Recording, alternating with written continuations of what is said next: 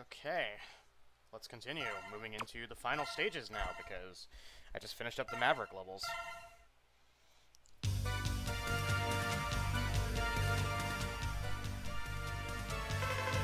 Repliforce is at the spaceport. I have to go. No! Please wait, Zero. I don't want to see you two fight. Someone has to stop your brother. I'm leaving. Jeez, way to be nice to your girlfriend, Zero. Jesus. You know, Iris, I don't know if Zero's the right man for you. Anyways, oops. Was trying to show off Jet's Stingray's technique there. Or not. I guess not. I guess I'm just dash jumping through everything. There, I was about to pull it off, but I got hit. There we go.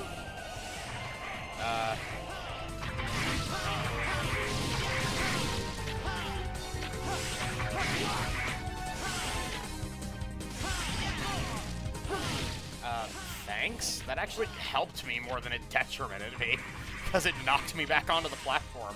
I was about to take a little tumble. Ow.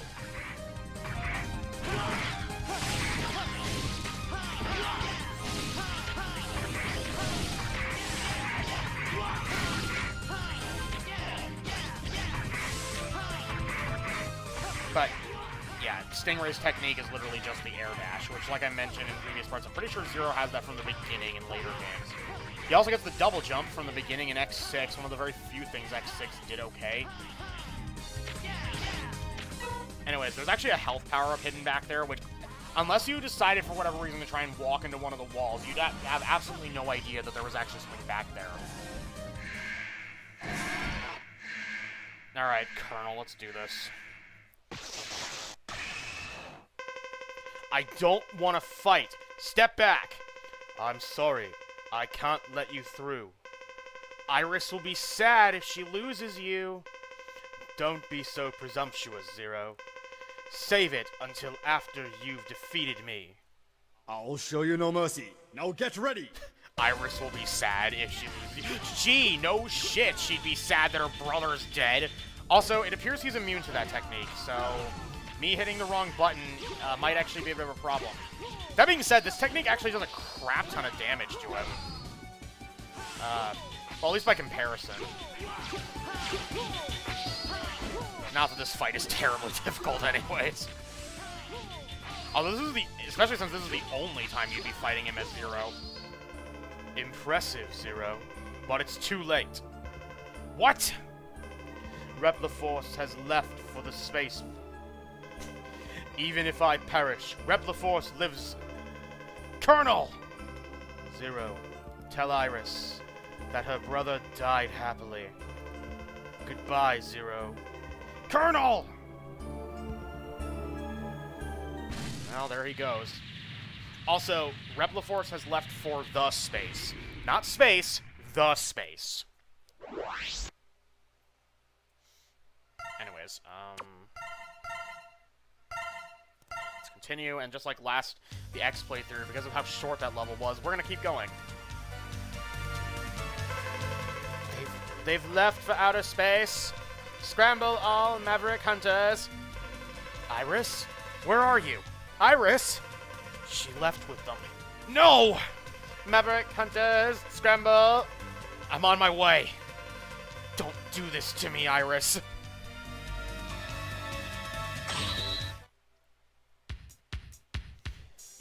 Ready!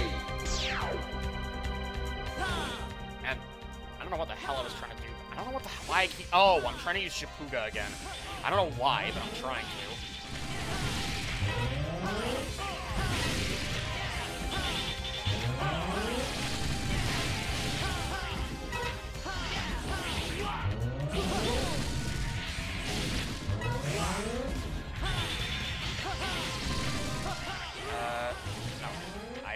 Could have used Ryujin there, but I guess I decided not to. I guess I decided to make it more difficult for myself, like always. Oh, hey, Iris. What's the purple thing?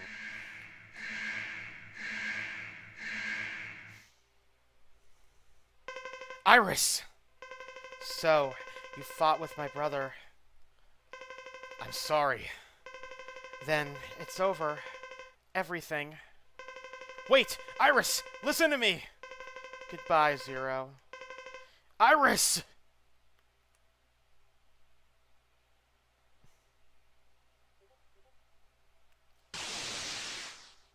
Oh god, she has power armor? Okay, I'll do it. You know, the sad part is that that actually doesn't even sound that bad. Like, that bit of voice acting doesn't even sound horrible. Like, that almost proves to me that it's awful direction that is the reason for these awful voice lines. Like, because I'm gonna be honest, Iris's voice in the earlier cutscene was terrible. She's actually a little bit better, in my opinion, in the infamous cutscene, which is coming up. Anyways, if you hit this thing enough, this weird diamond thing comes out of it, which is weak to the fire attack. In fact, I think it's the only thing that can actually hurt it.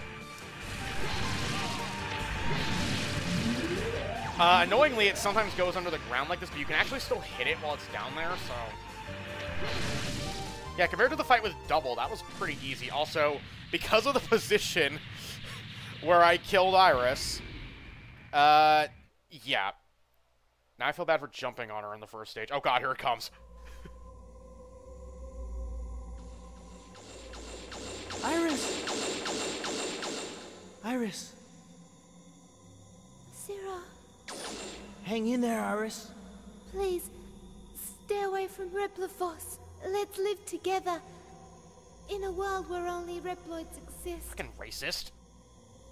Iris, there's no world just for Reploid. It's only a fantasy. Yes, I know, but I wanted to believe it. I wanted to live in a world where only Reploids exist. With you. Iris!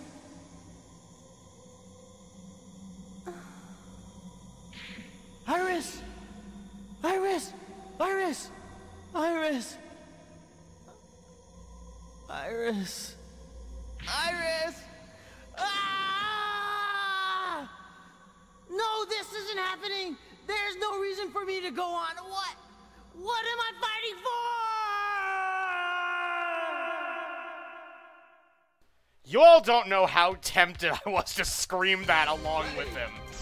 But what the weird thing is like, the first half of that line, like, when Zero is, like, trying to beg Iris to get up, isn't even delivered that badly. It's just the last whole, what am I fighting for, part that's so terrible. I don't get it. Anyways, I promise we take the, oh, no, that's actually not the upper path. I promise we take the upper path of Zero, so we're going to. And you can see why I didn't want to take it as X. Because of all these spikes. It's giving me horrible flashbacks to the Lunar Palace level from X8, which had so many damn spikes, I swear to God.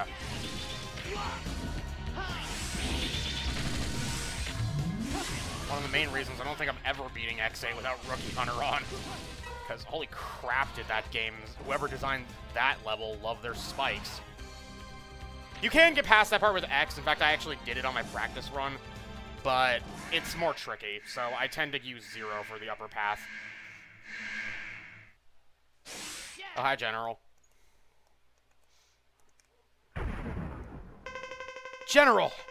Many died because of you. Those lives are on your conscience now. Independence always has a high price. What about Iris? Did you forget her? I have no regrets. Come on, Zero.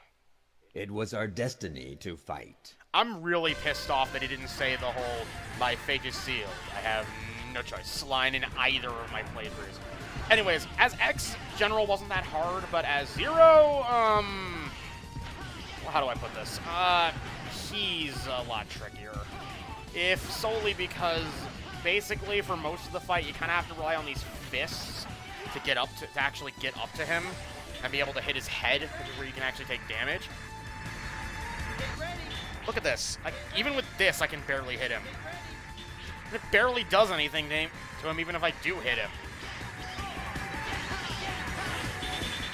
Now, like I mentioned, his weakness is supposed to be the Shipuga, but good luck hitting him with that. Maybe you might be able to hit him with that if you can stand on his fists and launch it at him. But I doubt you're going to be able to. I don't know, just something about that particular little idea is not one that I really want to try to pull off. So my usual strategy is to just tank all the hits and just hit him, because you know what? This level's almost over. If I can kill him before I die, then I can get all my health back. Yeah, like that, see? Kind of interesting that he died over on this side in this run, whereas in X's run, he died over on the other side of the room. I don't know, maybe I'm just weird.